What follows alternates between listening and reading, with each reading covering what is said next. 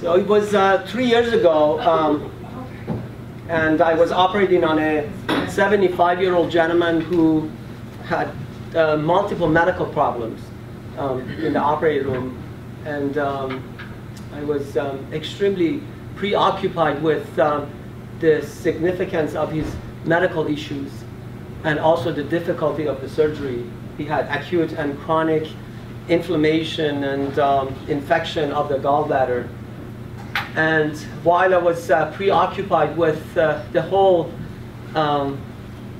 situation, one of the arteries called cystic artery going to the gallbladder ruptured, and it was bleeding profusely. I tried to use the clip applier. It's a little device that we use to clip the artery, and it got jammed into in the device. So I asked the nurse to bring a new clip applier. There was nothing in the room. She went out to get the new one. And at that time, I felt significant fear. Fear of losing my patient, bleeding too much. And because of that preoccupation of my mind, because of his medical issues, I felt extremely fearful. It took probably 30 seconds for her to come back to the operating room, but for me, it felt like days. I was putting pressure on the artery and waiting.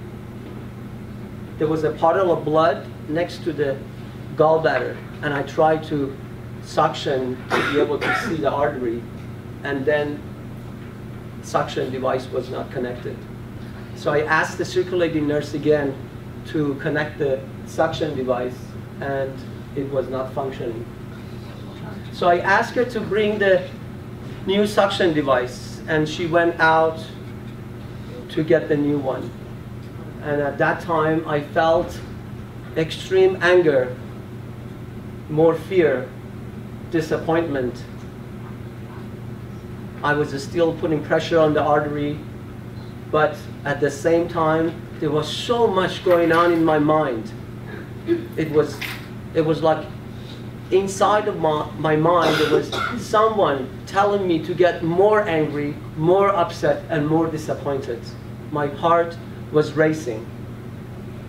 I could feel my heart was pumping harder and harder. And it probably took her 60 seconds to bring a new suction, but for me, it felt like eternity.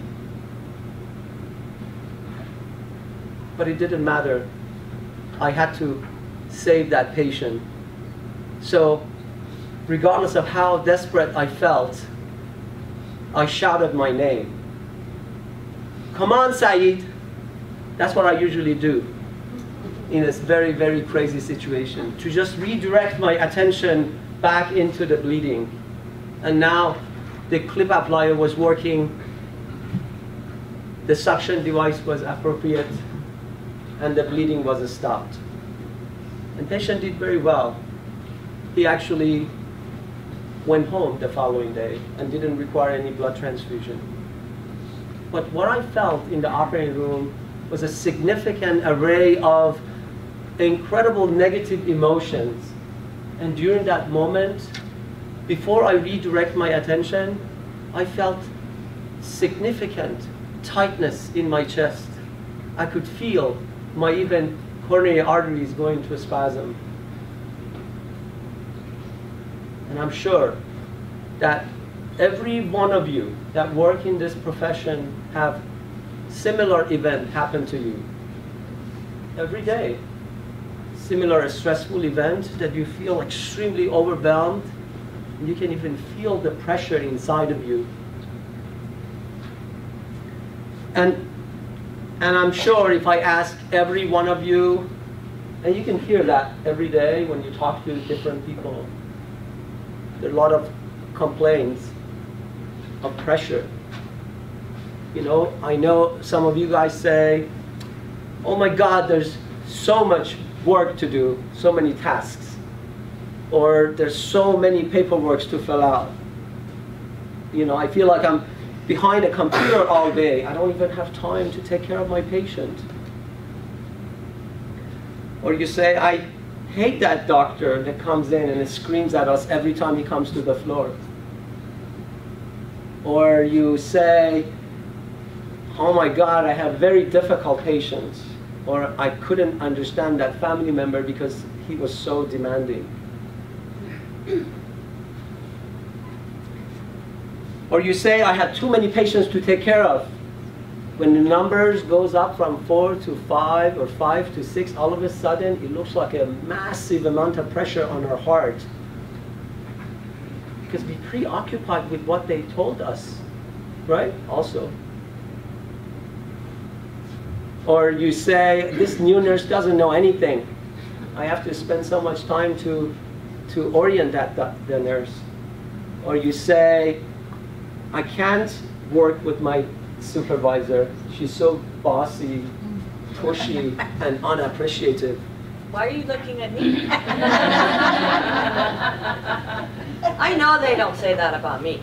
Or some of you say, the emotional roller coaster in this business is so much to tolerate, right?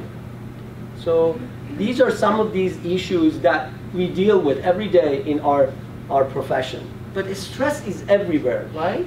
It's just not at work. Stress is everywhere. And someone asked me, how many times do you feel stress?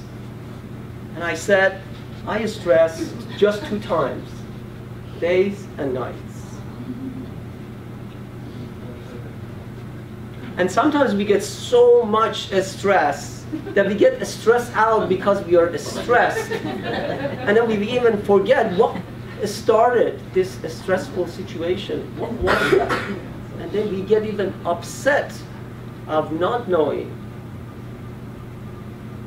And that happened exactly in the operating room to me, because it was like in my mind I was trying to make myself angrier and more upset. It was a simple suction and clip applier device, and if you think about it, I'm a good surgeon, I can take care of it, and it's not the nurse's fault that this clip applier doesn't work. But we do that to ourselves, right? Every day. Medicine, medical profession is extremely unique when it comes to the stress. So Dr. Sir William Osler, who's the father of modern medicine, said, medicine arose out of the primal sympathy of man with man, out of the desire to help those in sorrow, need, and sickness. This relationship arises out of pain and suffering of one person and offer of hope by another. And I really believe in this. So, medical profession is all about stress. We are dealing with pain, suffering, we are dealing with disease, we are dealing with desperate patients and family members every day. This is absolutely different from Disneyland, or when you go on vacation to Ritz-Carlton Hotel or Four Seasons when you're trying to have fun. People who come here, they have problems, and it's always about problems. And on top of that, you have extremely, extremely complex health system with all of those expectations, rules, regulations, policies, compliances, new rules, and new rules to follow. And every day you come to work, you get new rules again to follow. And you see that every day, right? So it created a very unpleasant situation for us. And I feel that myself. And it has shown that really affects our body. You know, a stressful situation has shown significant association with different diseases, especially chronic problems like heart disease, high blood pressure, coronary artery disease, ulcer disease, and also fatigue and insomnia. But it doesn't end just to the medical issues, it also is associated with burnout and significant exhaustion, anger, and extreme conflict with different organizations, right? Insurance companies, hospitals, people at work. Separation of patients and physicians, the breakdown of our relationship with our patients. And it has increased actually the medical errors too. It's been shown. And also patients' dissatisfaction, mistrust among us. And then, in my opinion, culture of indifference. At the end, all we say, when we can't tolerate the stress, we say, whatever, right? But before we talk about the coping strategies about the stress, let's define the stress. What does the stress mean? So, stress is an individual perception of a physical, mental, or emotional stimulus as a challenging, threatening, or overwhelming event when it exceeds our available coping resources. And what does that mean? It just means it's a perception. When it's perception of the event, when it's above and beyond our coping resources. That's what that means. So what happens to our body when we develop a stress? It starts with a stimulus, right? And then that stimulus sends in our brain. It processed and also it appraised. And then at the end, you get that stress response. And we call that fight or flight response, right? Or sometimes fight, flight, and freeze. And if you were here last December, you remember I had that moment, right? Because public speaking is stressful. It's not easy. You remember, right? But it all goes back to perception.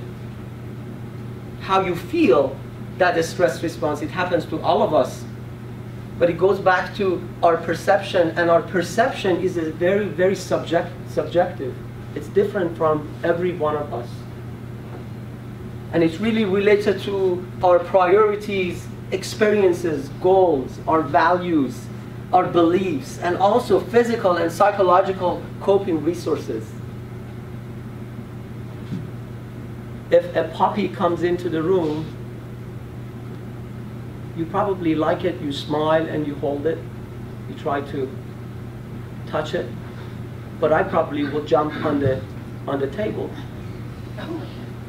right? Because it's the ideas that I have about the dog, the history, the experience that I have, it creates that stress response for me. For me, it's overwhelming. For you, fun. And it happens all the time, right? There's so many events that happen to me. And sometimes we look at each other, and when we share these moments and these events, we can say, what is she talking about? It's not as stressful. When you talk about 4 patients went to 5 patients all of a sudden, and you say, it's so much I can't stand it anymore. But in reality, it's your perception. And your values and your beliefs are also very important. And your priorities, how much you care. If somebody tells me, so-and-so, if I hear in the news, so-and-so developed a cancer, I say, oh, I'm sorry. But if somebody says, your father developed a cancer today, and he has 6 months to live, then you get massive amount of the stress. You feel that inside of you. So you see the priorities You see the values and experiences, you know how important that is, how we perceive the stress. Now I'm going to talk about the neuroanatomy here, but don't get too overwhelmed. Don't get stressed. Right? Don't. So you remember the brain has three major areas, right? Cortex, the limbic system, and the midbrain. The midbrain is the one that controls your vital signs, you know, your heart rate and breathing and temperatures and all that. Limbic system is this area of your brain, and that is your emotional computer, is an emotional center. And the cortex is the one that allows you to move, feel, sense the stimulus, and also is your executive function, the cognitive function, right? But they have so many connections. So the limbic system, which is located in that area, and it's involved different structures that controls your emotion, or even produce and control your emotion. It contains the amygdala, the hippocampus, the thalamus, hypothalamus, pituitary gland, and then the cingulate cortex right here. That's the one that create emotions. And what happens in our brain when we feel the stimulus? When the stimulus comes to our body, what happens in our brain? That's very important because that helps you to understand how you cope with the stress in the right way. So when the stress comes in, whether it comes in as a touch, smell, or as visual, or it's auditory, it goes and the pathway towards the amygdala. Some of them directly, like a smell and tactile, and some of them goes to the thalamus right here when it's visual or auditory. And then thalamus is like a rotor of your computer. It's redirect these inputs, okay, to an appropriate place. And then the information goes into this little nucleus called amygdala. Amygdala is your computer of fear, stress response, okay? So when the information, for example, you see a threat, you look at me like I'm crazy, and then I feel the threat because of your look, right? It goes into the thalamus, and it goes into the amygdala quickly through a very, very short pathway. And then amygdala sends that, and it sends it down into the midbrain and activate our stress response. Okay, that's called low road, or a short road. It's very primitive, and that's very quick. That's the one that is innate in every one of us. It's actually an adaptive response. We're supposed to have that. It's for our survival. That's the time when the car comes in towards you, you all of a sudden jump away from it. You don't have time to think about it. It's not cortical at all. It's subcortical. It's right here. And there's a lot of reactions and anesthesis that happens during the day. It happens just like here, right in that area. Like the fact that when I was bleeding and the clip applier didn't work, I didn't think about the clip applier is just the device and it might malfunction in that moment. I just got fearful and reacted with my heart rate, right? I didn't think about it at that moment.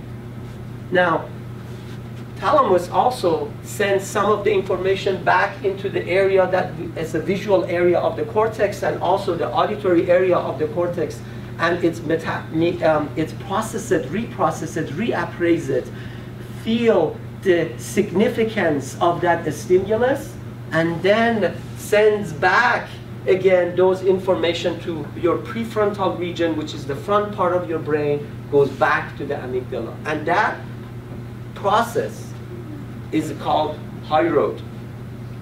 That's the one that is more intellectual. When we react to the stimulus, when we calm, we make decisions appropriately. That's coming from that road. So this road sometimes even activates the amygdala, but most of the time it cools it down. I always tell my wife, I say, my amygdala is probably this size. And it's funny because everything that happens around us, because of our sensitivity, it makes that amygdala fire throughout the day, okay? Fire throughout the day. So that's why when you wake up sometimes in the morning, you say, I don't understand why I'm so anxious. I don't even know, nothing happened to me. I just woke up, but I'm very anxious. Have you had that situation? I have that a lot. And you know what that anxiety is? It's coming from this nucleus right here. It's a constant firing between these two. And because it's subcortical, we don't understand it. We don't know what is happening here. Here, not here. Right? But that's anxiety. That's anxiety. If I want to make you more overwhelmed, look at this picture.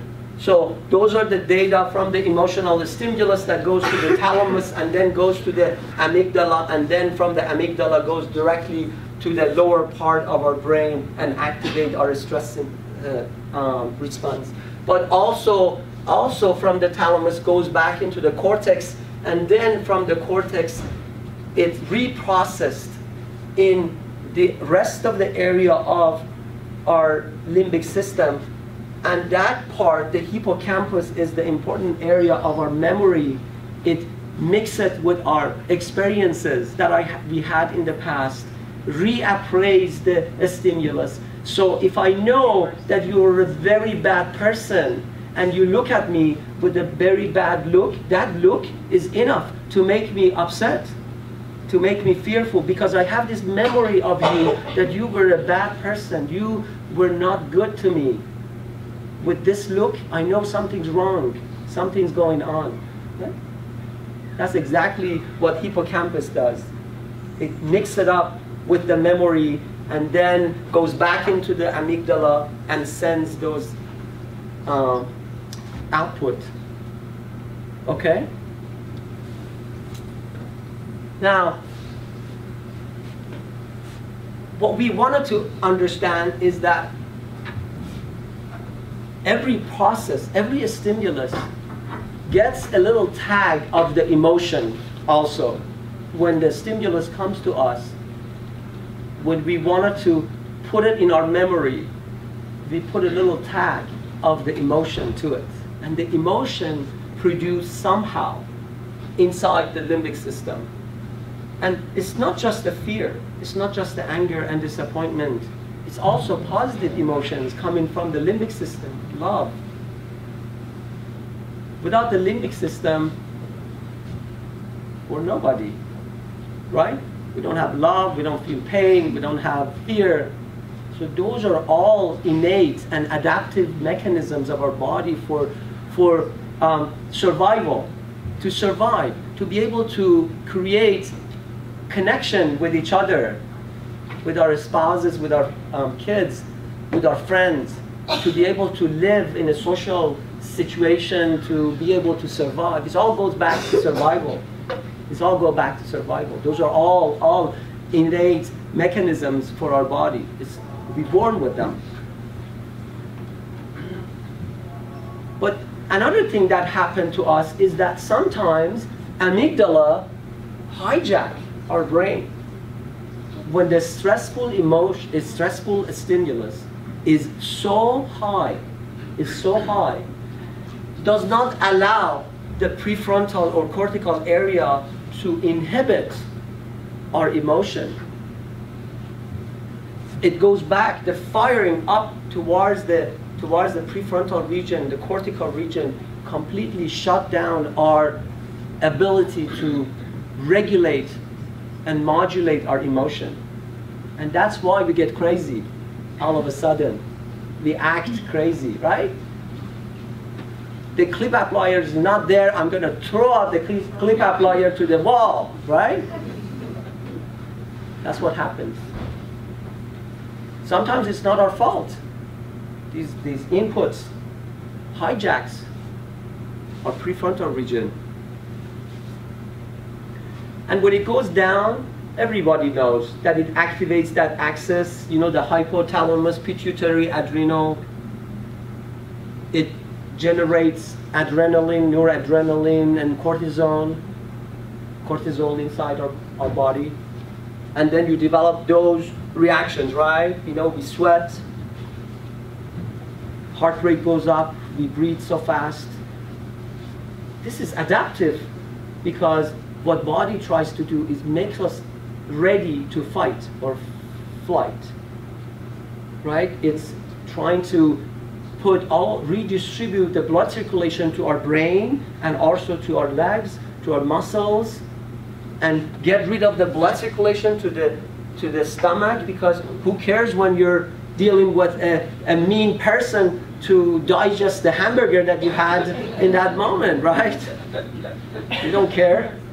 So our body tells us, forget about the stomach, forget about the intestine, let's send the blood to our brain and our muscles. And also, other thing it does, it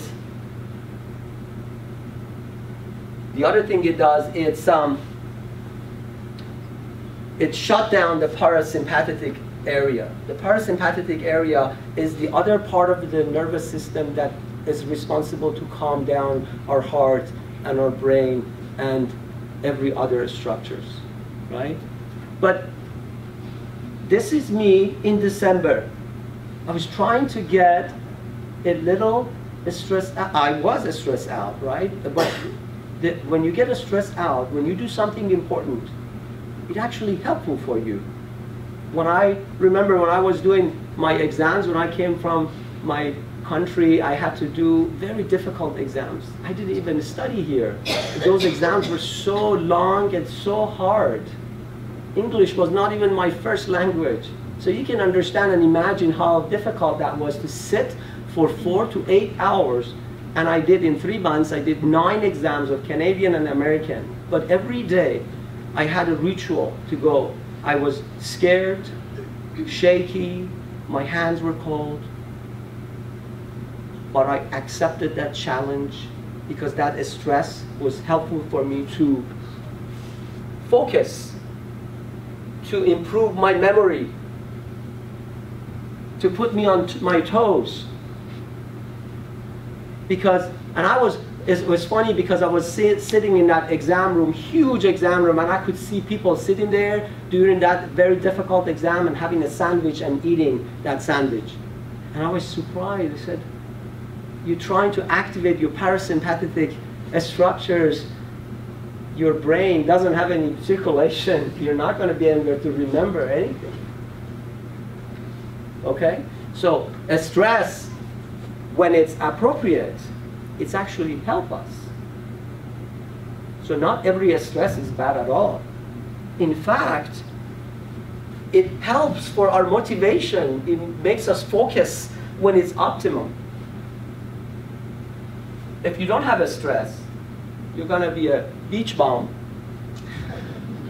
laying down in the beach every day and getting sunburned. And you know what happens to you? You get melanoma, right? And also, when you use drugs, this is what happened to you too. You don't feel a stress. You know why people go towards the drugs, alcohol? Because they want to be this. They're so afraid of this. They're so afraid to be stressful. That's why the high stress disorders, like a PTSD, post-traumatic stress disorders, are very, very highly associated with abuse, addictive behaviors. Because they wanted to do this. They're so afraid of that feeling. But what I say to you today about coping mechanisms is completely against drugs. I don't even take Advil when I have pain. No drugs. Okay? and I don't like this life, is about caring. Life is about feeling the pain and love. And if you're unable to feel pain, you're going to be unable to feel love, right? And I don't like that at all. But when it's too much, you get to this part. You get fatigued, exhausted, and then you get disease, okay? And the effect of a stress is so much in everywhere in our body, from our brain to changes our mood, makes us more upset and angry every day, or irritable. Irritable. You remember when I say we get preoccupied or irritable when you come in and somebody says, today we don't have breakfast because the kitchen was not working. All of a sudden we feel so much pain and anger, right? We get upset. It affects our stomach, risk of high, stomach pain, upset. So many people get belly discomfort, heart problem, your blood pressure goes up. I remember a few years ago, I went to Rite Aid, and I'm healthy. I do exercise every day. And then I went to the Rite Aid, and there was a free area for checking my blood pressure, and I put my hand, and my blood pressure was 148/85. I said, what is going on? I play tennis, I exercise every day, and why is it my blood pressure is so high? Those are the moments that changed my life. I understood. I wanted to understand what's going on, and that's why I went to study all of these things, to understand what is happening inside of me. How can I fix these problems? So I started meditation, I started yoga, I tried to work on my brain to calm myself down, and it helped.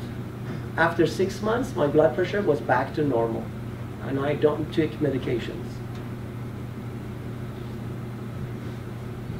Stress also has other effects that you might even not notice is related to stress. It's loss of appetite. I'm not going to talk about this part. Restlessness. You get worried all the time. Your judgment affected by that. And then also loss of confidence, irritability, apprehension, and all the bad stuff. And now, this is very, very important. These are all done. What I tell you right now is the collection of 20 years of studies of people, incredible researchers, especially in the United States. That's why I'm very proud to be here, because it's so incredible how many people working on these things. And it's just so amazing that how they contributed to our understanding about different things that happens in daily life, right? And it really helps us if you really study about it, okay? And what has shown that increased stress, when it's continuous or repetitious and it's intense, those are the bad stress we're talking about. That actually affecting the structure of your brain. It decreases the size of your prefrontal area, and also decrease the size of your kills the cells in your hippocampus, which is your memory. So it's been shown that the chronic stress can affect your sleep, poor nutrition, emotional distress, but it decreases your attention, perception, short-term memory, learning, and finding words after a while. So coping strategies. Now we get to the fun part, right? Now, this is what a lot of people come up with, the coping strategies for many, many, many, many years, right? I mean, stress is we born with a stress. So this is the normal coping strategy that a lot of us have, right? We come in on Monday and we say, don't speak to me. And then Tuesday you say, God, get me through this day. And on Wednesday we say, please kill me. Okay? And on Thursday you feel a little bit better. Friday you start jumping around because you're anticipating the weekend, and then Saturday, Sunday is good. But unfortunately, this coping mechanism does not apply to me because I work on weekends too and I'm on call most of the time. So that doesn't apply to me. The other coping mechanism is this. You say whatever. Just do it. Just throw it to me. Throw it to me, I don't care. You have more policies and procedures? Throw it to me. I have to fill out more paperwork? Throw it to me. I have to see more patients? Throw it to me. I don't give a damn. I don't care. That's all. That's the coping mechanisms, right? The other coping mechanisms that some people do is a short-term strategy to relieve the stress. Thank God we don't see that often here, right? And one of the most common strategies is, you know, just, I don't give a damn, I'm not going to do it. And I know why you're laughing, because it's very common, right? It's common, even in our profession. And the last one that is very, very important, and some of us do this, is that's the strategy. You have to just make sure when you get unconscious, you have to stop it. But let's be really serious. I wanted to tell you about a very important part of our brain, and I told that in one of our sessions before. The prefrontal region is the front part of the frontal lobe. And it's right here behind our forehead. And that's the one that separates us with other primate, gorillas and other things. It makes us human. Makes us different. Makes us make decisions, come up with the strategies, innovate, be creative, control our behaviors and emotions. And the reason I want to show you this picture is that you see what that area is? It's called limbic system. And what is that? It's your emotional center, your computer of emotion. And you see how they are connected together? And that's why it's so incredible. The way that our brain evolution happened, it brought this area closer to our limbic system and even our midbrain area that controls our vital signs, our heart rate. There's so many incredible connections in those regions to modulate and regulate our emotion. There's so many connections between amygdala and hippocampus and front part of our brain. You need to understand that, otherwise you would not understand what I'm talking about the coping mechanisms. You remember this picture? We talked about the executive function. That's the prefrontal function. Okay? It's the one that gives you the personality, the character. It's the one that separates you from the primate. It's the one that gives you the social intelligence. It does all of these. But the most important ones that is related to the stress response, these are the ones. Control impulses. Anticipation. Flexibility and shifting strategies. It initiates the appropriate behavior and stop and inhibit inappropriate behavior. It gives us perception. And it helps to regulate our emotion, right? Those are the important functions. And why did I turn that gray? Just to remember, attention is part that controls by prefrontal area, okay? We'll go back to that. But I remember the father of one of my friends, he was a general of army, extremely serious, well-behaved, well-mannered, incredible character. And at the end of his life, he developed prefrontal tumor. And then he was able to walk and do the regular activity, but he lost his personality. And I remember at the end of his life, when we were going with my friend to his house, he was with his shorts and pajamas and sometimes soaked, and when he was sitting and eating, he was putting the food into the mouth and rubbing it on his face and stuff. Very, very behavior reaction. So the prefrontal is the one to make us who we are. Okay? Now, the coping strategies that I'm going to tell you right now is inspired work of so many researchers throughout the last 20 years. So many people, Dan Siegel, Suzanne Faulkman, and Richard Davidson, Barbara Fredrickson. I studied a lot of these works, and a lot of people work on these type of strategies to decrease, not decrease, to be able to manage and cope with the stress. But I gathered the ones that are important for our profession, and I thought, based on my experience, based on what I think and how I feel, may be helpful for us to change our perception towards what's going on in our daily work. Okay? Now, before we start telling you that 10 strategies, because I remember she was telling me, okay, so what are we doing with this project? What's going on with this project, right? What is the 1, 2, 3 steps that we're going to do? I finally gave up, and I said, okay, I'm going to come up with the 10 strategies, right? So today we're going to talk about the 10 strategies of coping, but before, you have to understand this is based on this research that neurons and neuroplasticity.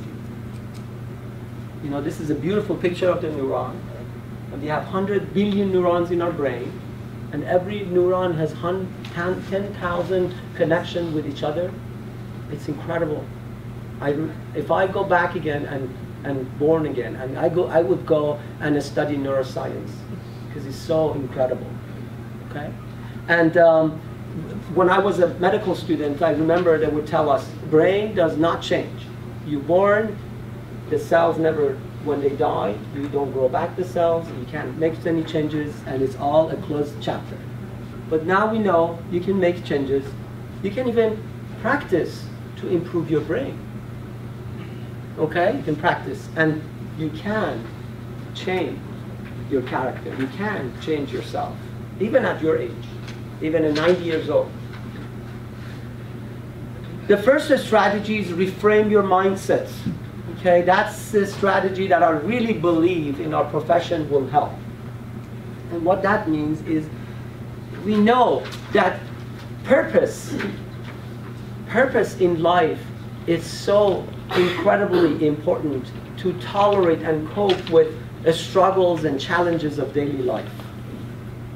If you don't have purpose and meaning when you come to work, everything is painful. And medical profession gives you that purpose, because medicine is about healing, is about serving others, it's about taking care of other people. That's the purpose of it. And when you chose to be in this profession, you promised that you're going to do that. Why not take advantage of that idea and reframe your brain? Reframe your brain, your mindset. So this job is not about me coming to work every day and clock in and 8 hours later clock out. It's about me coming to work feeling incredible because I'm doing something magical, and that's serving others, helping people. And that will change your perspective towards the stressful events, because the challenges, daily challenges, that difficult patient is not a difficult patient anymore. It's a patient that is in pain, patient that is suffering. That family member is not a difficult family member anymore, because that family member is a desperate family member that has significant socio-economic and physical pain. Those challenges does not feel, they're there. The challenge is there. You still have to deal with them when they're trashing around, when they're yelling at you. But the way you feel it and perceive it is very different. You gotta practice that. So reframing your mindset is incredibly important as a coping mechanism. I remember about the reframing the mindset. I remember when I started my practice, I was taking calls every night. And at work, I was working every day. And then when I would go home and see my family, before I go to bed, somebody called me from the ER. We have a patient with a perforated bowel, and I need you to come in. And I had to come in, and I was fighting with myself because I was tired and I was exhausted. And I had to work the whole night, and then in the morning I had to go again throughout my day, right? There was no rest. But one day I told myself, I sat down, I told myself, you know what? This is what I chose. I love this job. I wanted to do it. I'm saving somebody's life. That person that has perforation, if I don't do the surgery by morning, might die. That changed everything to me. I didn't feel the tiredness of pain of not sleeping. That will help. You have to try it and practice it. The second one is command your inner conversation. So every one of us has an inner conversation, inner dialogue. We wake up every morning, we talk to each other, and there's something going on inside our brain. Right now, I know you're thinking about, you know, what are they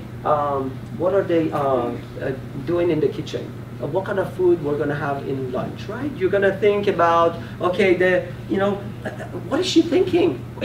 What kind of boots she's wearing, right? These things are coming to our mind right now, right? No, I mean, you're sitting here, you're looking at me, and I'm talking to you, and I promise you, you had these inner conversations with yourself. Do you have that? Did you have that? Okay, so I know you had that, right? I talked myself into getting out of bed this morning. Yeah, so there's a lot of inner conversation going on, and some of these inner conversations are not important.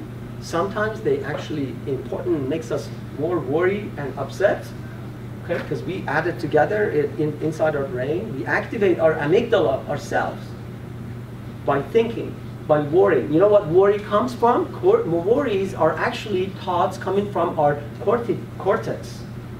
We created that because we have the ability to anticipate. We create those thoughts in our brain. And again, some of them are not good, some of them are good, some of them are important. You know, like when you involving with a interaction with somebody and you don't like it and you want to punch that person, and you tell yourself, don't do it, don't do it. You had that, right? That inner conversation? So now, instead of letting inner conversation to take over, we take over the inner conversation. And that's what I do. That's what I have done in my life. Try to talk to yourself. Talk to yourself. Don't talk too loud because they say you're crazy, but talk to yourself. Okay? You tell yourself the values every day. That's your ritual. Before you come to work, this is what I do. When I park in the parking lot, before I come out of the car, I would say a couple of things. I know why I'm here. I know what I do. I know I do a good job, and I'm going to do a great job. And it's magical. Every time I want to go to a room to see a patient, before I enter the room, I tell myself inside of my brain, be nice.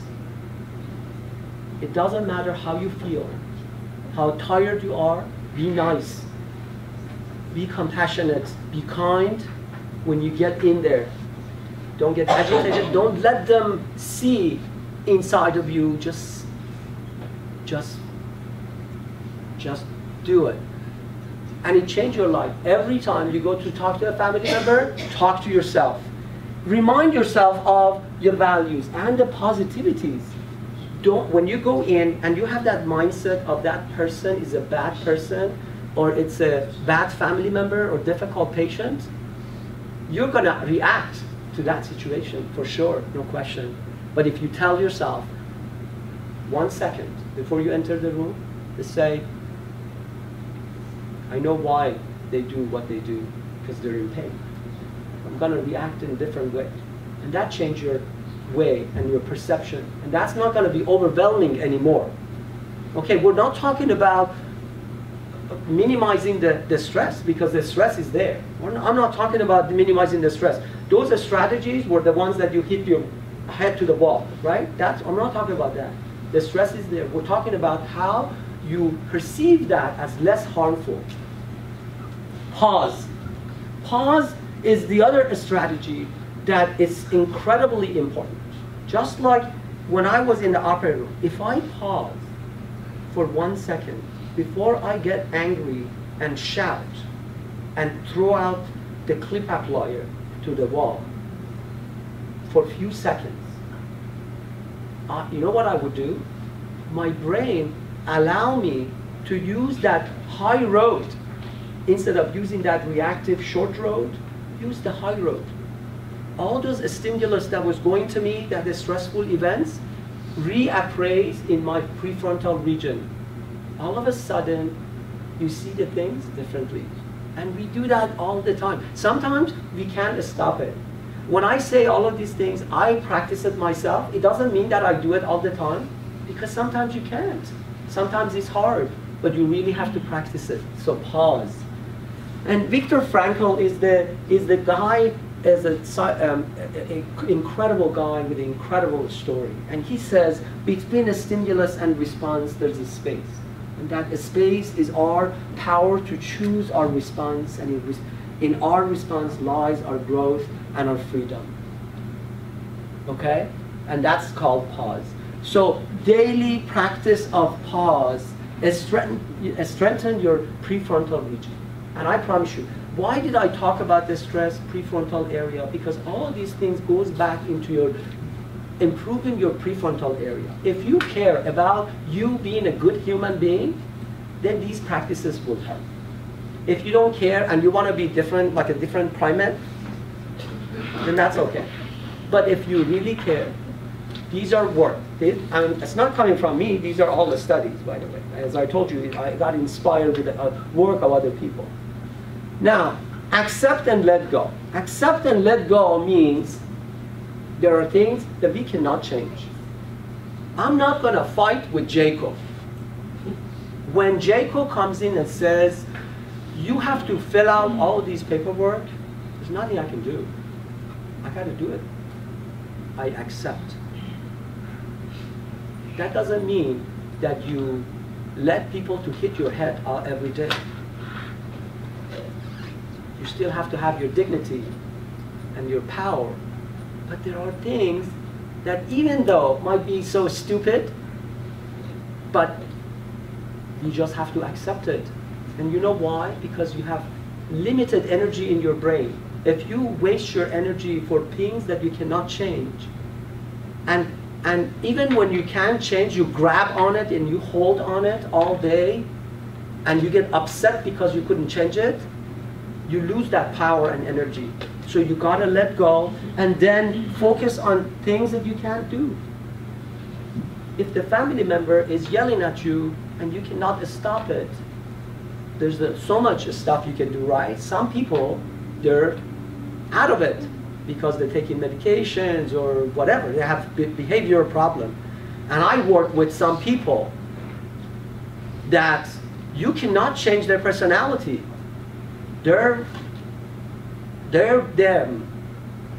So if I want to fight with them every day, I just lose my energy. So all I do is just say, let go, and work on people or things that they can change. And that's what I'm trying to do. Because I can't change the system. I cannot change the system. But I can change you, inspire you to be a good human being. So when I come and work with you, sitting in the recovery and doing my thing and conversing, I feel good about myself, about life. I feel less this harm and less stress. And we can do that on the floor. You practice. You practice. You can do it. If you change that culture in your floor, I promise you, you're going to feel less stress. When you know everybody do the same thing, and you have friends that they're helping you, and they understand you, regardless of what the system tells you. We follow, we do it. Discover and accentuate positive sides of events. This quote I did it myself, so hopefully you like it. In the heart of every sad story lies a positive one. And I tell that to my patients. When that 35-year-old female with the breast cancer came to my office, and the first day I said to her, you know, unfortunately, your biopsy was positive, and you have breast cancer. And for 1 second, she completely froze and started crying. And I knew that she's not going to listen to me anymore. She would not listen anything about surgery and procedures and stuff. So all I had to say to her is just, you know, I know it's hard and it's painful, but it has happened to you. Now you gotta accept it. But there are a lot of things positive. You're in a place that we can take care of you. You're young. Your tumor has not metastasized, and we can take it out, and you're going to be okay. There's a positive in every sad story. And you know, it was amazing, magical, when all of a sudden her face turned happy. It was a happiness in a moment of sadness. But that's the beauty of our brain. That's the beauty of our brain, that we can feel these emotions. And it's our responsibility as a professional healthcare to understand these positives and accentuate them. Okay? And sharing and storytelling, it's been years, thousands and thousands of years that human beings do this to teach other human beings about their experiences, and then relieve their pain and suffering by sharing these moments. And that was the reason that we started this project from the first day. That's why we have these meetings every month. And I promise you that it helps. Just sharing these difficult times, these moments of pain and stressful events together, it calms us down. Sometimes I go home and I listen to my wife.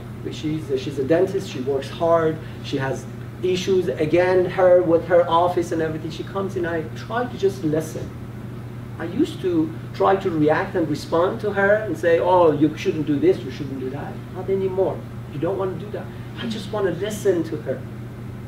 And when you listen to them, it makes them feel comfortable, it decreases their pain, and you don't feel that as more overwhelming and stressful sharing and storytelling. And that's why I'm trying to encourage you to talk to among yourselves, share stories, and acknowledge the kind and compassionate acts that happens every day. You don't see that. Every time you turn on the TV, 90% of things that we listen is somebody killed somebody, somebody raped somebody, somebody has into the war, beheaded other people. We don't hear the act of kindness and compassionate that every one of us do. You hear one person leg got chopped off. It was the right leg, was supposed to be the left leg, right? You hear that all the time in the news. Have you heard somebody says, in this hospital we saved 100 people last year from their disease? You don't hear that. We need to do that. We need to acknowledge our kind and compassionate acts and celebrate our humanity and gratitude. It doesn't matter who you are, what ethnicity, what culture, what language. what color. It doesn't matter what religion you believe. Life is a gift of being alive and being able, have that opportunity to be able to talk and converse and create connections and love. That's just deserve gratitude. And when you do gratitude,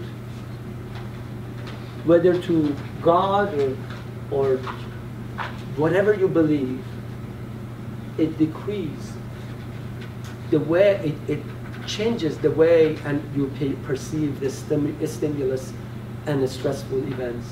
It calms you down. You gotta believe me. And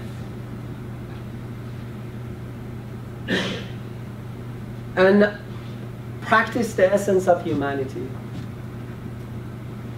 That's magic. When you come in every day and you tell yourself, I'm going to be a little bit more compassionate, a little bit more kind. I'm going to create connection. I'm going to ask someone that I never ask how they're doing, what's going on in their lives. And it just revolutionized your mind, your personality. I couldn't understand what transcends means. But that's what that means. It elevates you as a human being. It makes you different. And practice mindful meditation. I started mindful meditation for last more than 6 months. I used to do it, but not religiously, but now I do it. It really helps. What mindful meditation does, it actually strengthens your prefrontal region. And I'm going to have one session about the mindful meditation once in this year. We're going to practice that, and you understand when you do it how calm you get about the different stressful situation. It changes you, and it just improves, and it's been shown that practicing mindful meditation calms you down. It helps your prefrontal region to be able to dominate the amygdala, dominate your responses, the stressful responses. And the personal health and wellness, that's the last strategy, okay? That's the last strategy. And what does it involve? Daily exercises, right? Yoga, that's me. And nutrition, you know, really being religious about, you know, what we choose to eat. And that's not me. It looks like me, but it doesn't. Daily fun activities, you know, hiking, biking, playing tennis, okay? And then exercising, breathing. Breathe is incredibly important. I didn't understand it until I study it, and I really believe in it right now, because when you breathe, you activate the parasympathetic structures in your brain, and it calms your heart down and make you calm. Parasympathetic area is just the same way we have an innate fight or flight response, which is adrenaline and cortisol and all this stuff. We also have a relaxation system in our body, and that's the parasympathetic structures, the autonomic system. And breathing is one of the things, practices that you activate that. You decrease your heart rate. And now, when I get upset, when the suction doesn't work, I take a couple of deep breaths. Sometimes I close my eyes for 1 second, and then all of a sudden, you see that scenario, that situation, very different. It's magical. It's magical. Lifetime learning. Over the last 3 years, I've learned so much about life just by studying. It's just incredible. When you study, it just changes you.